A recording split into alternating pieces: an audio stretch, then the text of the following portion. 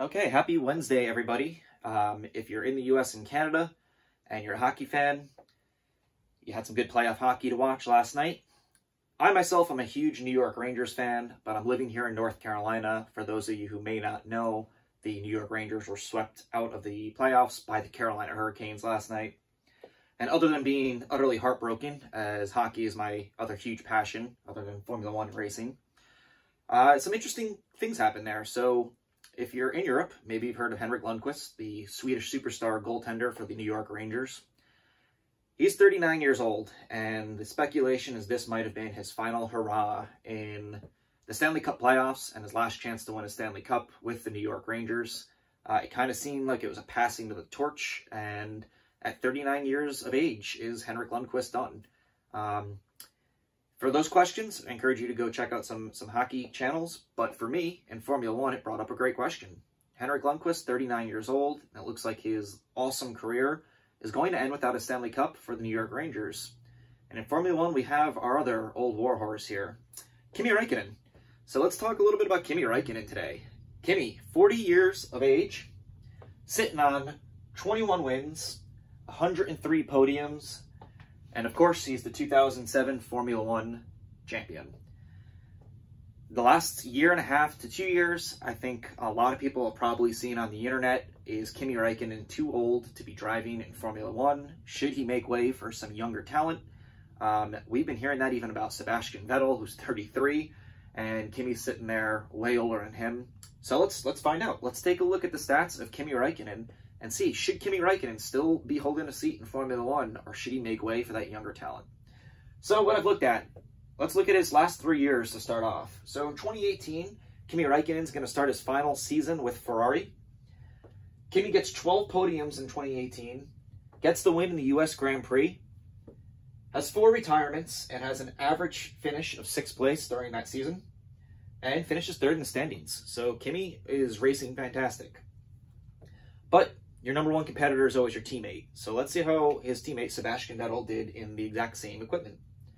Sebastian Vettel also gets 12 podiums in 2018.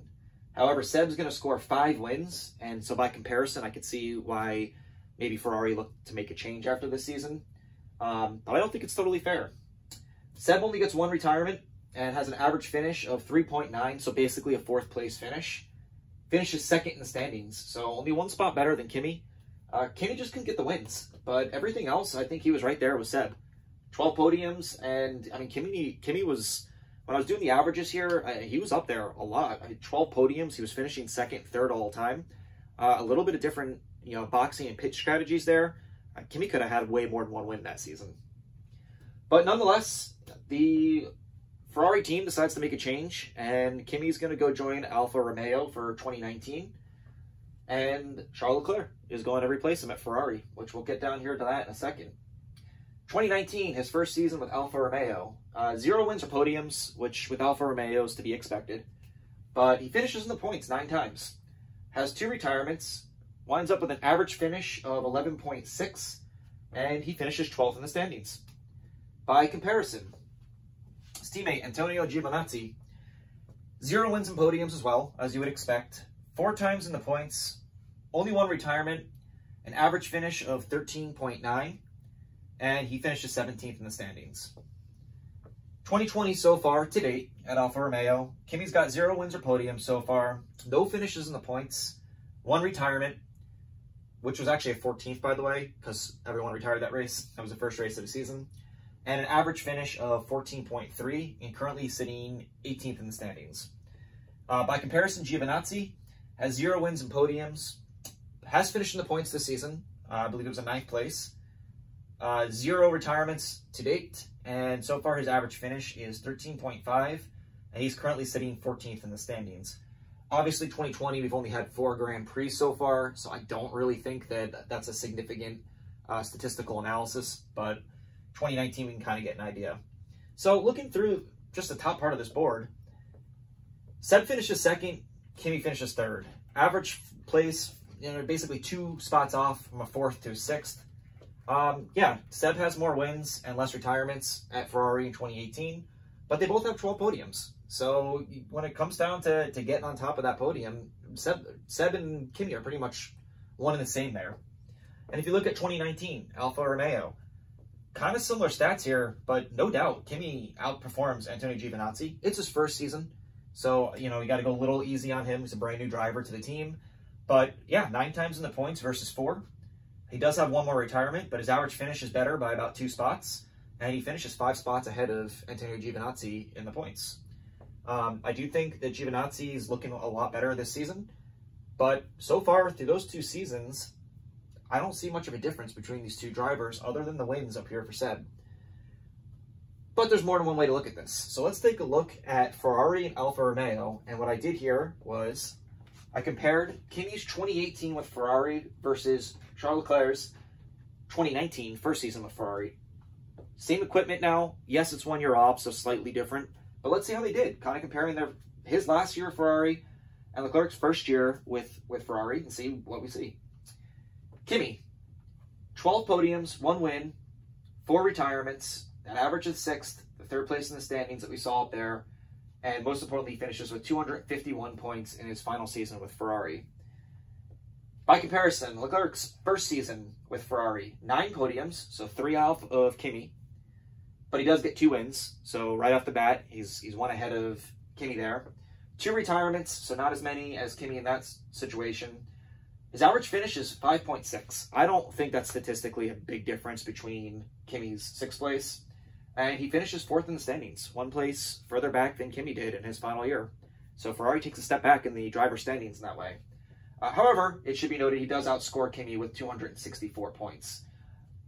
But if we're looking at this, I think that's a toss-up between these 2 drivers. And, you know, you have a really young driver here who I think is the future of Ferrari. He's finished twice in the podium this year already. I think he looks really good for what he's doing with Ferrari, who are really not running well at all.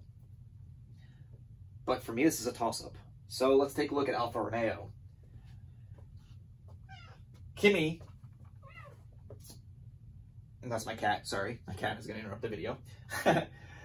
Kimi, in 2019, has the 0 wins and podiums, 9 finishes in the points, 2 retirements, the average of 11.6, and 12th in the standings, sitting on 43 points in last season with Alfa Romeo.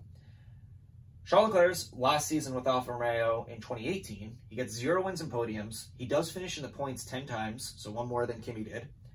Has 5 retirements, a ton of retirements for Leclerc that season. Average finish of 12.4 in standing, or in average finishes per race, and then 13th in the standings, sitting on 39 points. So if we take a look at this one, in similar equipment, Kimi outscores him in points, 43 to 39. Average finish is pretty much just one spot off, 11.6 to 12.4. And they finished 1 spot off in the standings, with Kimi actually doing a little bit better than Charles Leclerc did in his last hurrah with Alfa Romeo. So Alfa Romeo makes the change. Kimi goes to Alfa Romeo with Charles Leclerc going to Ferrari. And I'm going to throw this up there and say that I don't think there's much of a difference between these 2 drivers' performances right now with similar equipment.